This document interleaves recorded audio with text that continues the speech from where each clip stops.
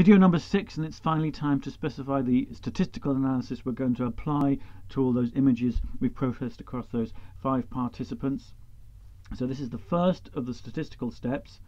We'll get to see the results in a few videos time, but first a reminder of the study. The data we're actually going to analyse were images acquired while people looked at faces, scrambled objects, scenes and objects. There was also a blank screen baseline condition. You can see the order there with a blank every so often, and then those 4 conditions randomized in between, a total of 21 conditions every 16 seconds. So the onset, say for the faces, are at 16 seconds, 96, 192 and 304 seconds.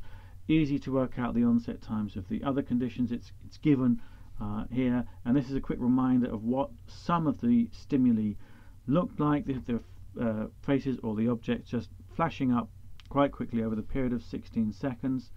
Let's do a quick reminder of the model we're fitting. We're fitting a square wave or boxcar model to the data, but it's convolved with the human response function, so it's actually the gold one we're trying to fit. Blimey, this is going fast. So we can adjust the constant and the beta to find the best fit model to the data, the best fit being defined by the beta and constant, which gives the minimum residuals. Bearing that in mind, it's time to start specifying the stats. We've now got a nice set of smooth warped images for each of the 5 participants, so we're ready to do the statistical analysis, which will involve looking at each of the voxels in the time series over the 113 or so images. So look at 113 intensity values for each voxel and see if that intensity varies in a way that's related to the change in the conditions. These are the voxels we're going to be looking at, all super blurry because they've been smooth. So even if we zoom in quite a lot on those, these are the individual voxels. Let me just pop them into voxel space so we get a better look. Super smooth, but there's one voxel, and we will look at the time course, the 113 values of that over 300 or so seconds, to see how that varies. Okay, so to do that, we're going to look at the SPM menu, and where it says specify first level, we're going to click on that. First level is always the stats you do on the images. Second level stats tend to be those you do on the results of the first level stats. So we'll click on the first specify first level, and up comes the batch editor, immediately asking us to with an FMRI model spec, because remember when we started SPM we said SPM FMRI, so it started up with FMRI defaults. This is going to get quite complicated, so it's important to take time to make sure you understand all the values going in, and we'll save it as we go. And it's it's essential not to make any mistakes at all. First few things are quite easy. First, it's directory. It wants to know where to put all the stats output, and do you know what we're going to do? We're actually going to make one. Because we're doing statistics involving all 5 participants, we won't put the statistics in any one participant's directory. So what I'll do is I'll just create a new folder, which I'll call maybe, I'll call it group stats, like that. I tend not to put spaces in file names for historical reasons with SPM. That seems to be okay with them now. So we've got a folder called group stats, which is where we'll put everything. So let me go back to my batch editor. So I can say the directory I'm going to use is in object, but it's going to be group stats. Under timing parameters, very important, units for design. Nowadays this will almost always be seconds. We're going to be specifying when conditions start, when blocks of a given type of stimulus start, and we're going to say, does it start at 0 seconds, at 22 seconds, at what point? You can specify it in scans, but ours are in fractions of scans, because our scans are 3 seconds long, but our blocks are 16 seconds. So it usually makes far more sense to specify everything in terms of scans.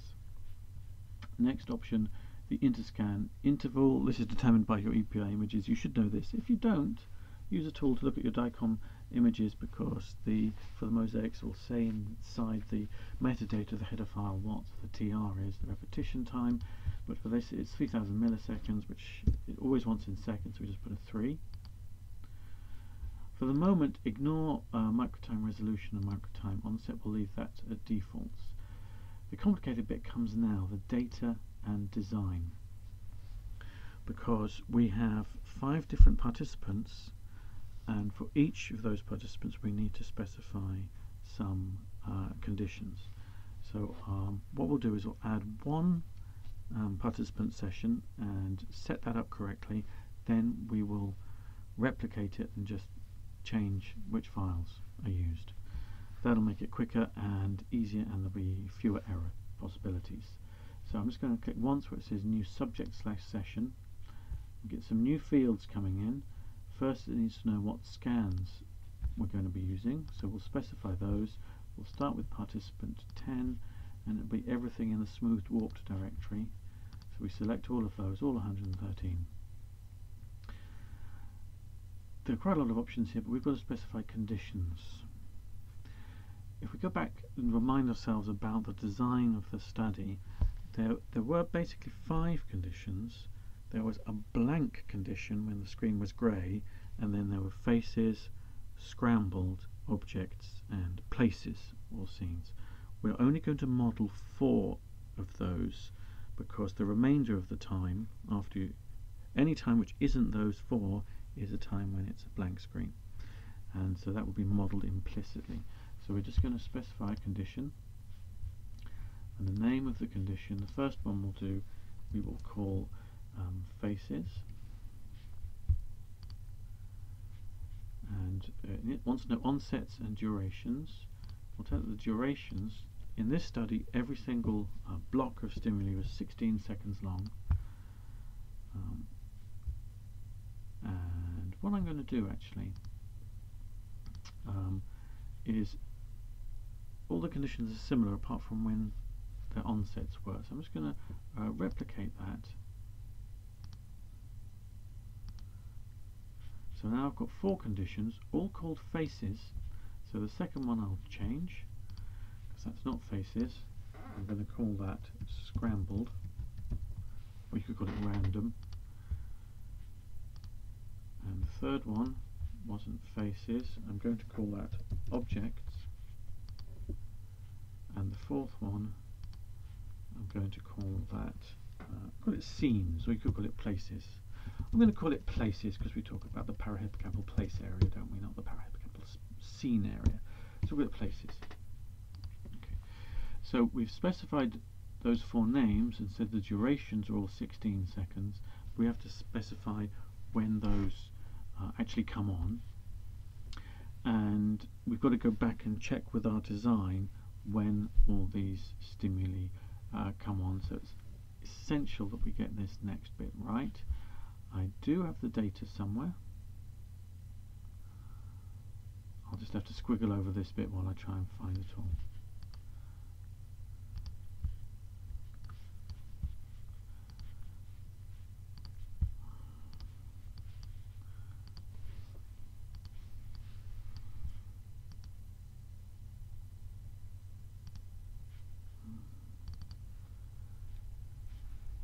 Okay, this is a reminder of the stimuli.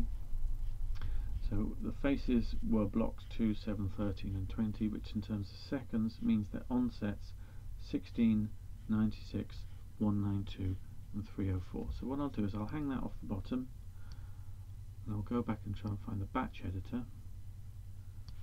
Just going to shrink that up a bit so I can see it. So for faces, the onsets in seconds were at time 16, 96, 192 and 304. For the scrambled,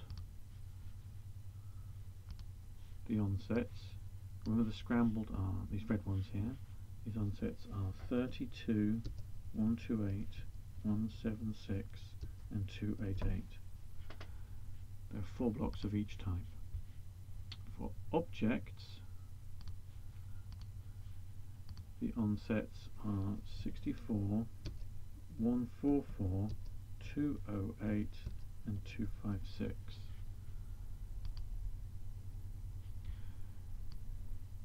We've now specified the design for, we haven't finished yet, we haven't done places, okay. The onset for places or scenes is 48, 112, 224 and 272. That's right, okay. So now we have specified the design for those four conditions for one participant. What remains for that participant to change is the high pass filter, which is set at 128 seconds. What you would normally do is set that to twice the longest time between repetitions of the same stimulus. And in this case, the longest period between repetitions of the same stimulus is between the final two blocks of scrambled, I believe. One that starts at 176 and ends at 288. Is that right? I think that's the longest period we've got between repetitions. And so we set the high pass filter to twice that, and I think that's 100 and if ever your maths escapes you, so that period is 288 minus 176 is 112 seconds. So it's 112 seconds between this one coming on and the same one coming on again. So we set the high pass filter to twice that, and that's 224 seconds.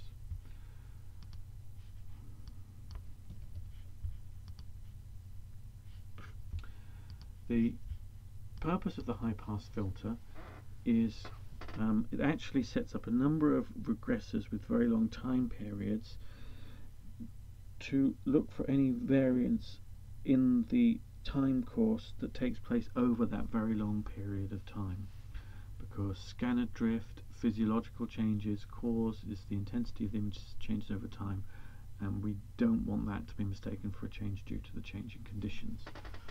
It co-varies out effects over a much longer time period than those we're interested in. So I've now specified the design for just one subject. So what I do is I now replicate that for the 5 participants. Button number 2, 3, 4,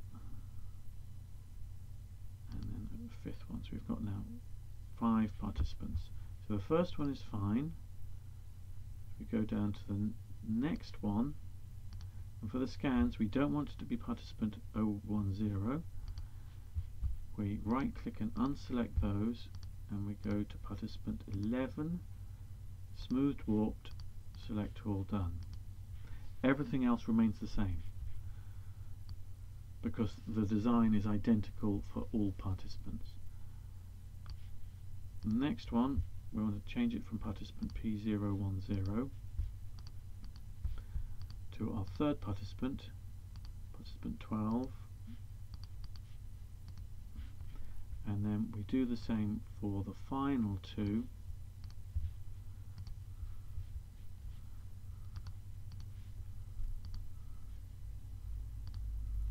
Participant 13,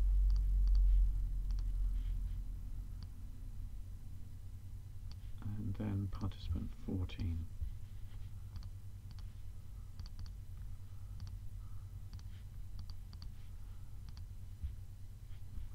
So that is now set up for all those participants.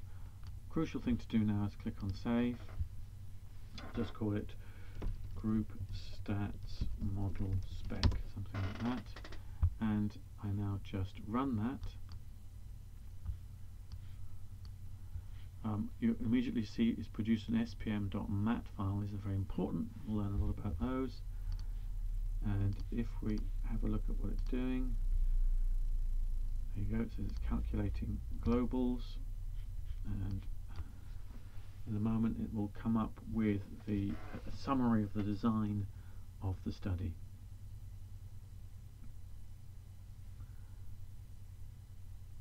which we will have a good look at in just a moment. That's almost it for specifying statistics, but if you take a closer look at the design matrix that flashed up at the end there, you'll notice that it's horribly wrong, and that for each condition there appear to be only 2 occurrences of the block of stimuli, so only 2 blocks of faces, when of course there were 4, and that's because there's a rookie error somewhere in the stat spec. In case you didn't spot it, there's a little correction coming up in just a moment. Once you have made sure that your units for design are definitely set in seconds and not in scans, because everything you've specified is in seconds, then you can save it and run it. And just making sure we've done it all properly. It'll quickly run through all the images and calculate some overall global values and set up the spec. It's important to note it's not actually doing the statistics now. It's not looking at the time course of each voxel and trying to fit all these different models, these regressors, to it. It just comes up with a summary of the statistical design, the design matrix, which we'll look at more closely in just a moment.